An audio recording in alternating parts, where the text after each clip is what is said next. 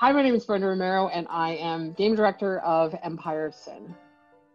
And thank you so much for joining us. I am TJ Denzer, news editor for Shacknews, joined today by my associate Greg Burke, video producer for Shacknews, and we are here to talk all about Empire of Sin. So, Brenda, I played this game thoroughly. I reviewed it for Shacknews. I gotta ask, like right off the bat, there are so many things going on in this game. Like there is, I feel the civilization vibes from like all the factions. I feel like sim business tycoon vibes from like the actual overworld management of business and all that. I feel XCOM vibes. How did you approach like putting all these systems together, and where did you find like the limitations on like where do we stop and how far do we want to go? Well, I mean, I would say like our ambitions with this game were and are pretty big. You know, when you think about a criminal empire, just from a pure system point of view, there are all those elements to it. It's not just you as the lone person trying to deal with this illegal thing, right? In this case, we're talking Prohibitionary Chicago. You've got Capone and you've got everybody else there. So it's not just you, so you've got to deal with all these other leaders. So absolutely, there's your civilization vibe. They tend not to deal with each other in nice ways. And we really, just because of the way the world looks, we really wanted a turn-based tactical combat. And that meant also, as a boss, you are dealing with a crew. You have to put a crew together. When you just roll in, you're dealing with nobodies. But then the more prominent you become, the more prominent gangsters want to work with you. So there's that whole crew management aspect of it as well. And then you are trying to build an empire. So there's a lot there. I guess what we tried to do was to get I'll say the synergy of all those things together, get all those things working so that it felt like you were a boss. It felt like you could take over that criminal empire. But yeah, I mean, our ambitions are big with the game. I can say that. For sure. And like speaking to that element of like historical figures, you do have obviously like Capone was a central figure of Chicago Prohibition, but you also had like rivals like his rival Dion. Dean O'Banion, yeah. Dean O'Banion. You had people that would eventually become his associates like Frank Reagan. And then you have some more obscure folks. Like, I don't know that the average person knows too much about Daniel McKee Jackson, but like he was a figure in there. And like, how did you choose like which ones you wanted to like put as central figures of factions in this game? Well, first of all, I mean, with Daniel McKee Jackson, he's unbearably cool, right? Like the thing he was hard. He would have been impossible not to choose. I mean, here is a gangster who can take you out and then dispose of your body. He's an undertaker. If you haven't played the game, Daniel McKee Jackson was a real life gangster who was also owned a funeral parlor, and so that's what he did. So he was just, that background was too good to ignore. So what we did, and we actually had a guy, Darius Monks, he was on our design team, and his whole job was to research and just to pull up all kinds of different figures that existed at the time. I mean, Capone is one of those people who he's larger than life. When anybody thinks about Chicago Prohibition, that's the person they think about. But there were loads of other characters. So we wanted to make sure that we had a good cast of bosses and then also a good cast of gangsters. But the bosses, we wanted a mix of different characters from like I also liked Stephanie St. Clair. She comes from New York. I liked that she was a card shark. We wanted a diversity of interests among the characters. Like Dean O'Banion will have nothing to do with brothels. Elvira Duarte, on the other hand, that's her business and that's what she wants to do. So it was just making sure that we had a good mix, really, so that the player had a lot to choose from. And that's an interesting topic of note right there, Elvira Duarte. Actually related to John Romero, what was it like delving deep into that history and realizing Elvira as like a full-fledged character in this game? So John's family, I mean, I think a lot of people, well, a lot of people, especially in games, right? Like they, especially for Shacknews, would know him from Doom and Quake. But John's family, he has an incredibly colorful background in his family, far more than really colorful background. So I knew about his family. Would call her Mama Elvira, and she was in Nogales. She was a madam. She ran brothels. She had a whole empire going, and eventually Elvira, she wins the lottery. And so she decides at that point to turn, she's going to go clean, so to speak. And she sold all her businesses and used some of the money to build a chapel across the way from her house, which is still there. I don't know whether she was trying to, pray away the sins that she had committed in her empire, but yeah, so that was it was, the more we learned about her by talking to some of John's older relatives, the more fascinating she became. Like she apparently adopted, like she would take in pretty much anybody's kids. She had a real soft spot, so she just kept building onto her house. At one point in time, she had, there was some medical issue, and she deeply believed that rattlesnake meat was the solution for it, and so she was eating that. But yeah, and crazy, incredibly colorful. And it's great that she's in the game. Like I love the fact that one of the people that you can play is a 70-year-old woman. I think that's great, who's using this devil's breath ability that is also based on something that is factual as well. So yeah, that is another like majorly interesting part of this game when it comes to each of these leaders, is that they all have a very, very, very different style when it comes to them in both in combat, in business bonuses, and in diplomacy. Mm-hmm. Like McKee, he was famous for casinos. Like he ran casinos in addition to his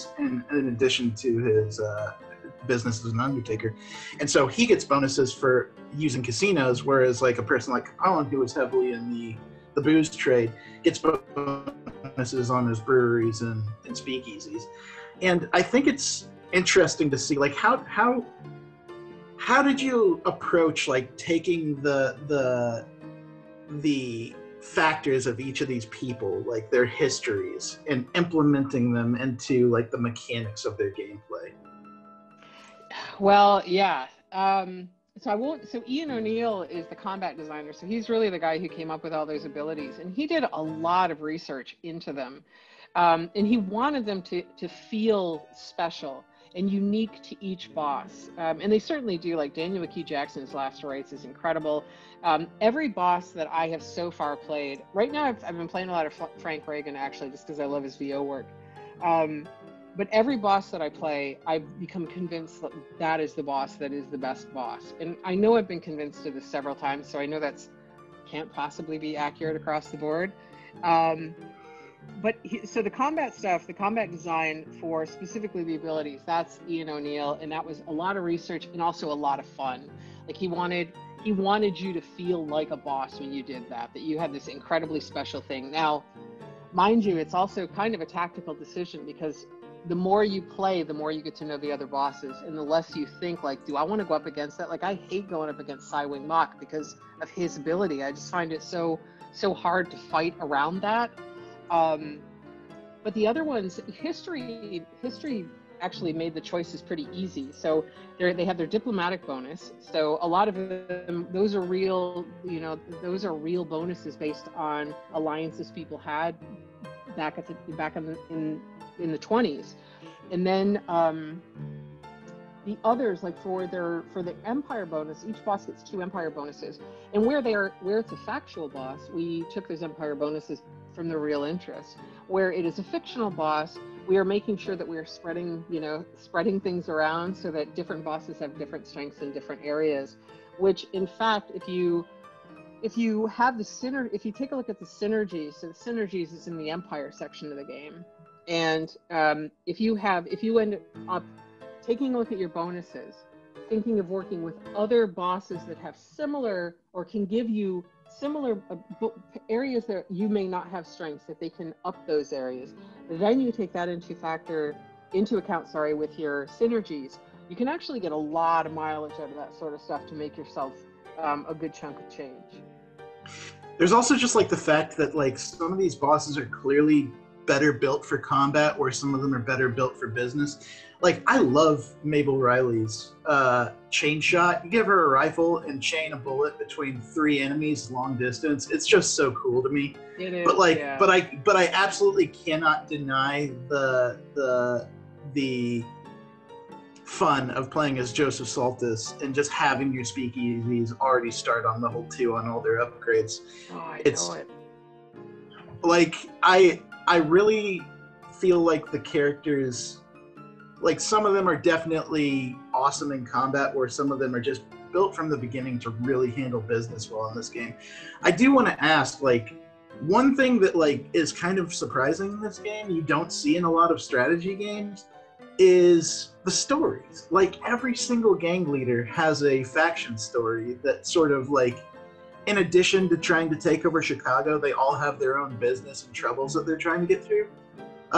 Mabel Riley, obviously, her husband has died in a car bomb leading up to her taking over her gang. So you've got the elements of her gang that feel like she did it, as well as her trying to figure out who actually did it and rein in the rogue elements. And I gotta ask, like, how was it designing each of these stories alongside the major campaign of the game?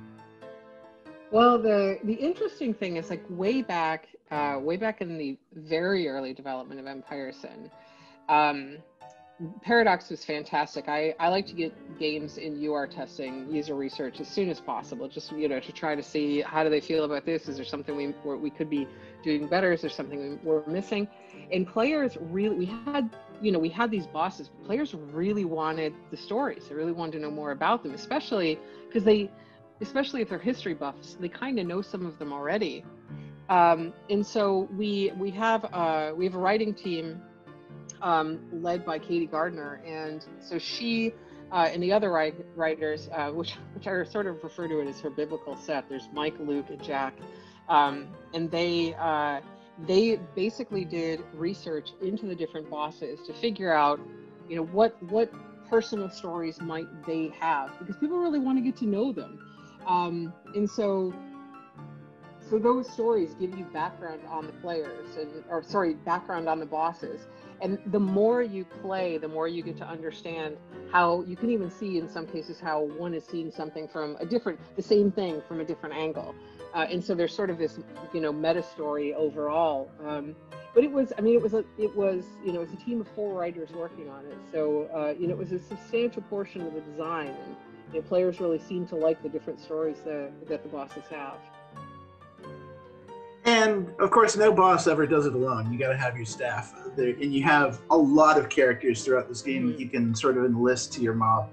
And I think one of the most interesting things about the henchmen in this game is that they kind of have their own stories, and they also have their own interests, disinterests, and hatreds.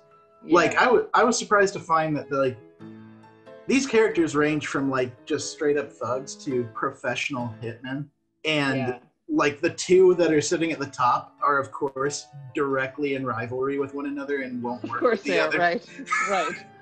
And so, like, I do want to ask, like, the characters, like, what after putting so much effort into the bosses, like, how did that process sort of extend to making these henchmen all individualized and sort of like this web of stories with each other?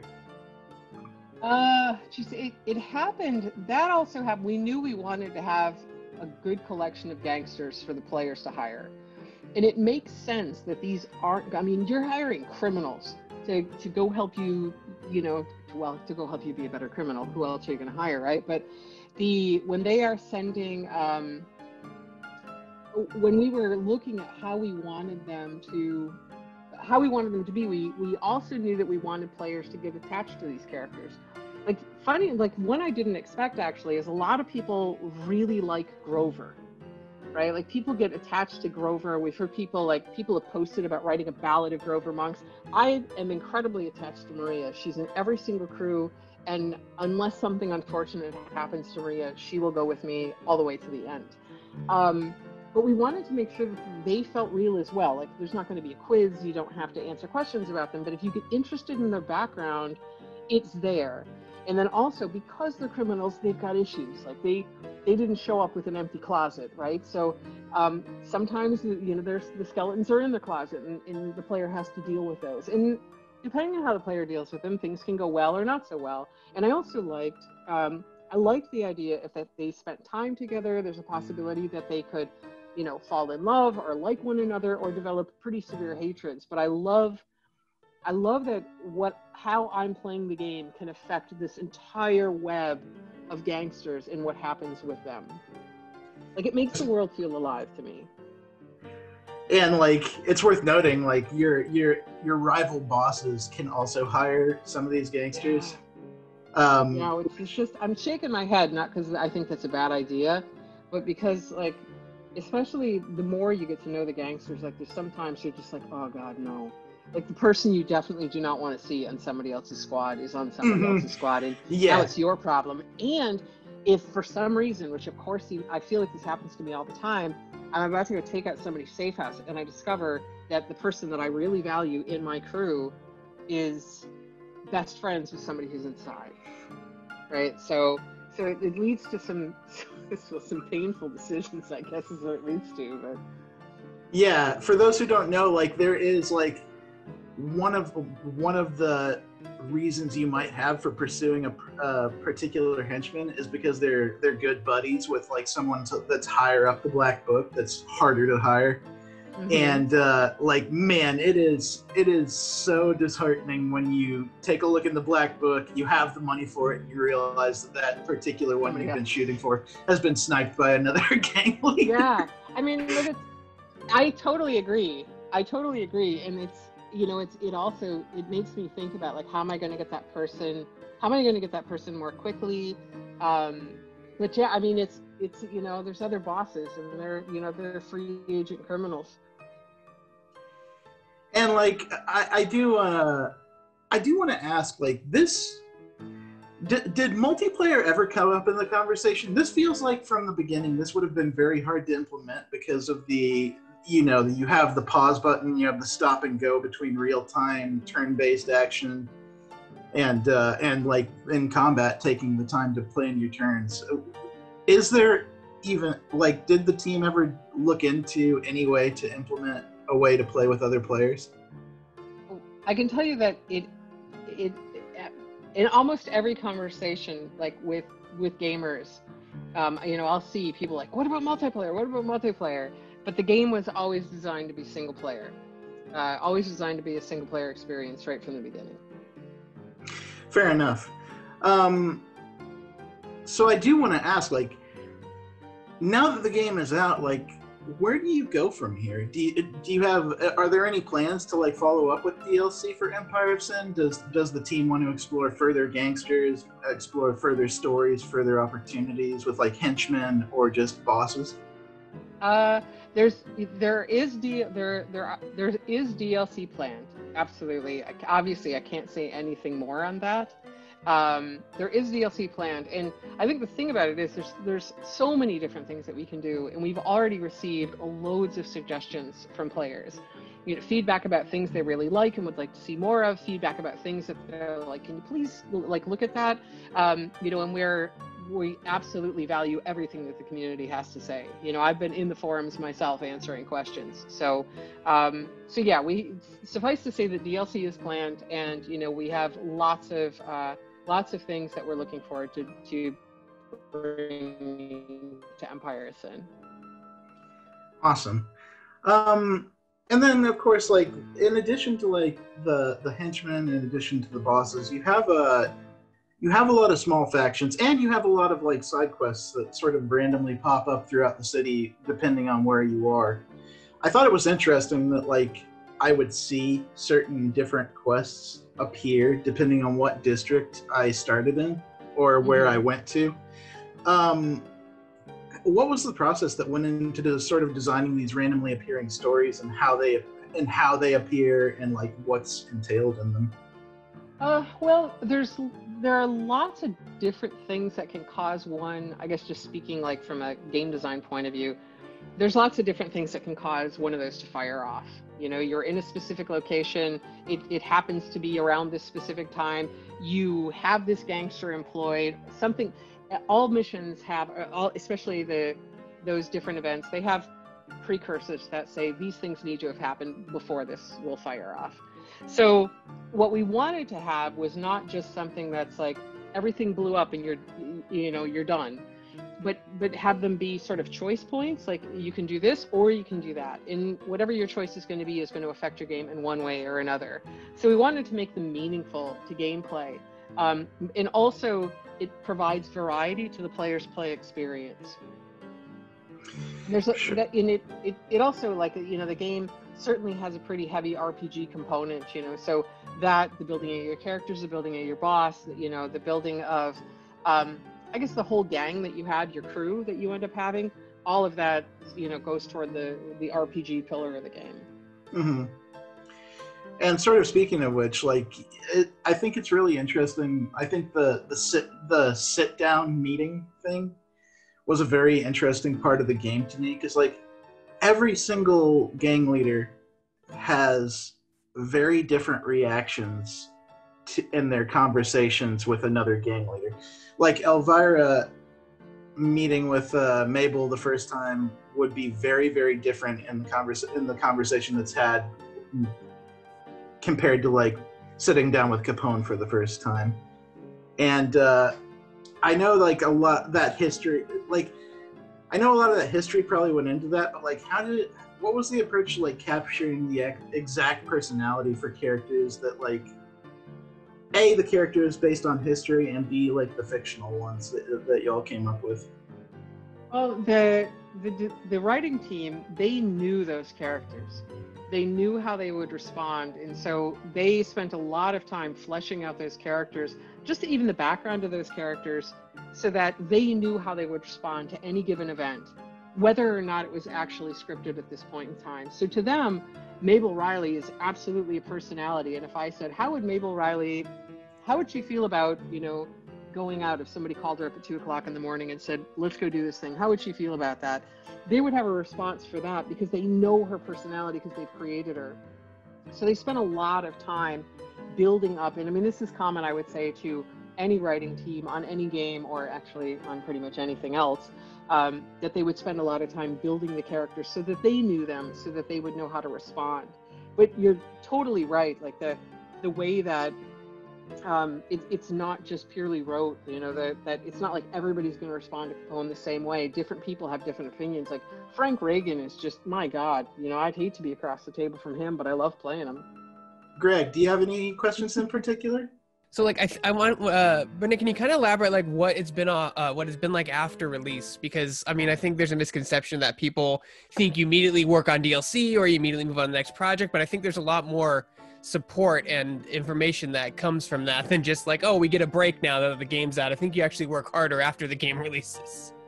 Well, it depends, right? I mean, you're working just as hard, but you're working on different things, right? Because any game, you know, any game launch, there's always going to be some issues, you know, that crop up, and there's always ways that you want to improve the game, right? So that, you know, for me, my focus usually changes from, well, it's our game and we're working on it, to now it's actually not our game. The game is in the hands of players, and now it is the players' game. So, you know, we're always working to improve the game. You know, if issues come up, we're deploying patches, and, you know, I'd say over the coming weeks and months, you know, that's something that we are going to continue to do. And eventually we move into DLC and whatnot. But yeah, it's really busy. Like I'm not kidding when I'm saying I'm in those forums reading what people are saying, you know, and taking players' feedback, because players have a lot of great ideas. And if there's some things like there's no designer in this world that's perfect. You know, so some people are going to say like, you know, this just didn't work for me. So that's stuff that we take on board. Like obviously, you know, especially when it comes to fans, like Paradox fans, they know their stuff and they know the type of games that they want. So yeah, so you move into sort of feedback mode, and what do you do with all that feedback, and what decisions do you make based on all that? I think you don't kick back and go on vacation. Yeah, you can't. It's like you absolutely cannot. No, not at all. Well, that brings up everything. Well, actually, I think that brings up an interesting point, though, as far as like how the design team approaches a particular thing. You know, like this is a game based on criminals. This is a game based on people that did some very dastardly things, and that does bring up a matter of like, you know, like this was a time when the Chicago race riots were happening, which Reagan's Colts were largely considered to be hugely responsible for. And that brings up the matter of like racism, xenophobia, in addition to like the criminal element. Like, how did the team decide on how far they were going to go on some of those more explicit things versus where they would sort of pull back a bit? Well, I mean, that, you know, that actually, so this is a discussion that we had. I mean, you know, for me, when I'm playing a game, like, and you're right about, you're right, you're certainly right. It was, you know, 1920s wasn't exactly, it's not going to win any awards for diversity and that sort of stuff, right? But I decided, you know, when people are playing a game, they're not coming to a game to be reminded of that. And I've made historical board games, which are all about just that, in fact. So we decided that if you're playing a game, we want you to enjoy your experience, who you are, you know, without coming across things that you've not wanted to play this game to find. And so I wasn't interested in, you know, I remember if we go way back into the early days of RPGs, for instance, when female characters used to have, you know, less strength than male characters and more charisma or something like that to compensate. I just decided, like, in fact, there's not even any gender. You know, you'll notice none of the gangsters actually even have a gender listed next to them. It's just, what do we have to have? And I just didn't want to include all that stuff, just because I don't want to ruin people's gameplay experience. For sure. And it's not like Frank Reagan comes across as a nice guy in any way, but like... He doesn't come across as a nice guy. No, in any way. No, he doesn't come across as a nice guy. At one point in time, we could have considered, like, let's add all this stuff in there, but who wants to bring 1920s garbage, you know, into 2020? 2020's been bad enough. Just leave that all back there. And I do gotta ask, with the connection to this was under Paradox Interactive, which they are quite thoroughly good at what they do when it comes to strategy and a lot of other styles. What has it been like to work with them as far as like the development and rollout of Empire Sin? I've said this before. I've said this to their face. I've said it behind their back. I really, really have liked working with Paradox. They're a publisher, but they feel a lot more like a developer to me. And sort of what you said, you know, they know their stuff. They know their players. I would argue they know their players better than anybody else knows their players. They have been incredibly supportive, you know, going all the way up to release, you know, the things that we needed to do for the game, giving us lots of access to UR tests. They've been fantastic. I don't really have any complaints. And, you know, obviously we're just post-launch, so it feels like there's 3 million things going on, you know, but things have been fine. Like we're making sure we're getting all the feedback, and, you know, we've gotten a couple updates out to address some issues. So yeah, so it's, you know, it's continued to be great. Awesome. And in closing, I would like to ask, is there anything in particular that you want to rep for Empire Sin? Is there anything that you'd like people, like direction you'd like people as to where to check out more, where to see, or where can people expect to see what's coming next with Romero Games and Paradox Interactive? I would say, well, so there's just go to the forums. Like the Paradox has great forums, not just for Empire of Sin, but for all their games. So, you know, that's where players are providing feedback. They're asking questions. So that, well, there's a Discord, also an active Twitter account. So any of those places, we will see the feedback. And if people want to make sure they hear, you know, if they want to be the first to hear about the new DLC, sign up for the mailing list, because I'm sure it's all going to get sent to everybody. Awesome. And thank you so much for taking the time to talk with us. Thank you for sharing this game with us. It has been a wonderful experience to play through this. I am a huge history buff. I love the Untouchables and a lot of stuff like that.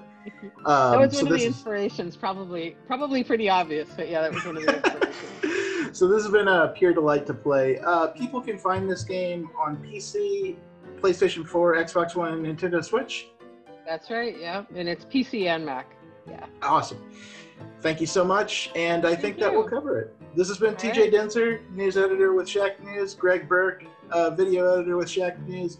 We are signing off. Thank you so much.